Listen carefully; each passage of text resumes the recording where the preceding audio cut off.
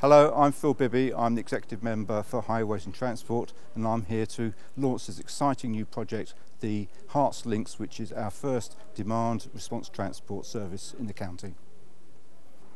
There are going to be 19 of these services in the country, and we're excited to be one of the first two to actually be in operation. Well, as you know, we want the county to be healthier, greener and cleaner, and this will do just that. Well, the benefits will be mainly in the north and east of the county, particularly rural areas, because we know the vulnerable people in the villages, the elderly people, can feel very isolated, and the bus services are very infrequent, so this service will actually allow them to get around the county much better. The app's available to download now from the App Store or the Interlink website, and you can also use the telephone, and we're launching the service on the 19th of September.